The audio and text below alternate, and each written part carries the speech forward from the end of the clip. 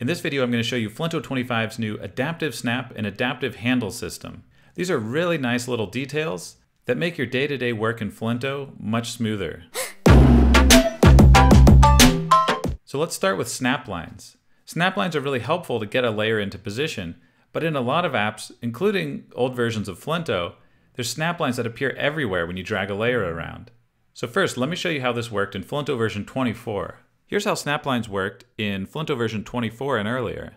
As I drag the layer around, lots of snap lines appear, and it's a lot of visual clutter, and the layer is snapping all over the place. It still helps me to get the layer where I need it, but there's a lot of distraction. Now let's take a look at Flinto 25 and see how the new version has improved the way snap lines work. You'll notice that as I drag the layer, snap lines don't appear until I need them.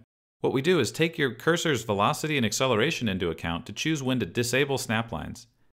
As you approach the final position and you start to slow down, the snap lines reappear, and as if by magic, just the ones you need help you snap the layer into place. Next, let's take a look at resize handles. In older versions of Flinto, and in a lot of other graphics apps, it's hard to deal with layers when they get really small. First, let's take a look at how this worked in Flinto version 24 and earlier. When you have a small layer selected, you can't see all of the handles. And when it's this small, you can't grab the layer in the middle to drag it around. And if I make the layer really small, I can barely do anything. This is a common situation in a lot of graphics apps, that when a layer is really small, it becomes hard to manipulate. Now let's take a look at how Flinto 25 addresses this, makes it easier to deal with small layers using the adaptive handle system. You'll notice that even when the layer is small, I can grab it in the middle, and I can access all 8 resize handles. This works even if the layer is resized down to 0 by 0. I can still grab it in the middle, and I can still access all the resize handles. This is hugely convenient when you're dealing with small layers.